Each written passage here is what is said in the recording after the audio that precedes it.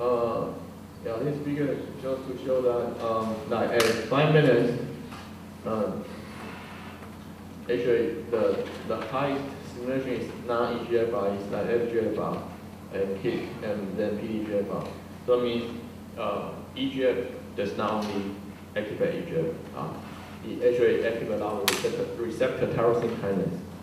And it's still need further investigation to know if this is actually a direct stimulation or actually is a crosstalk after EGFR or the PDGFR get activated.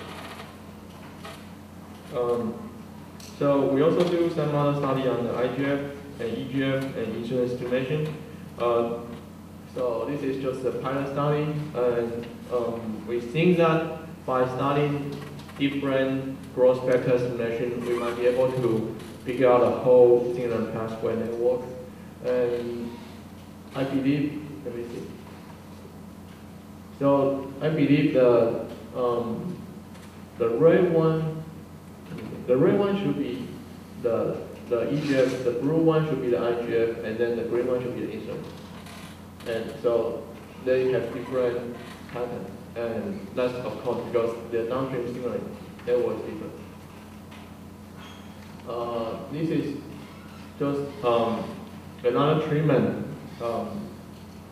Treatment of APOE3 cell stimulate with EGF, and then pre-treat or not pre-treat with the green tea keratin EGCG, because we want to know if we can do some other study. And this study shows that the EGCG actually block and suppress all the stimulation from the EGF. So the red one is without the EGCG treatment, the blue one is with the EGCG treatment. So you can see the stimulation is blocked. That might explain why people think, or not only people think, why most research suggests that the green tea has some anti-cancer effect. Because it can actually block most of the survival pathway and the signaling network of the growth factor.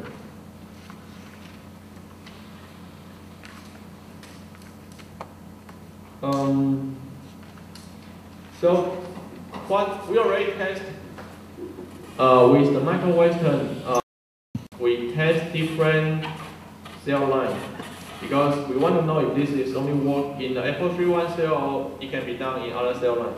So we have already tried like the prostate cancer cell line, breast cancer cell line, and I believe skin, colon, and I think some bone cancer cell line. So all the cell lines actually work.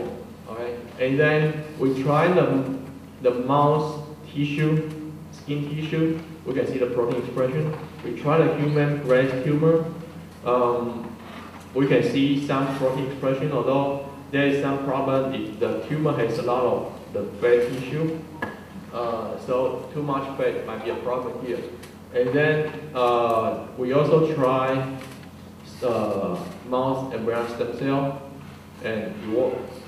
So the advantage of this technology is that compared to the reverse phase array, we don't have problem with the cross react, and you can see the correct protein size.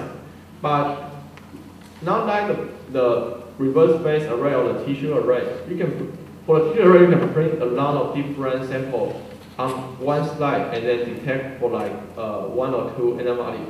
For this one, it's limited by the pin. You need to take the sample wash. So for this one, we only print like 6 samples. You can modify the program to print like 12 or something. But the more samples you print, it takes longer time. And you know, if you take too much time to print, your gel might get dry. So that's the disadvantage of this. We might need to do some other modification of the program. But basically, we think that this technology is very useful to study like the progression of the cancer, to study the mechanism or find some biomarker. As long as you have enough antibody library, it can be used to study some disease, and because you only need very tiny amount of sample, 25 microliter. So it's useful to do like tissue analysis or stem cell study when your sample is very limited. and you can use to study some development procedure when you use only very tiny amount of sample.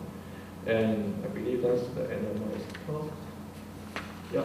So I would like to thank for my postdoc mentor, Dr. Richard Jones, and Mark Churchill is the graduate student who done most of the technical work here, and then my colleague, Dr. John Baking, Kim Leong, Bronner, and also Kenny's President Wu, and Director Zhang Dongke from NHI. Thank you so much.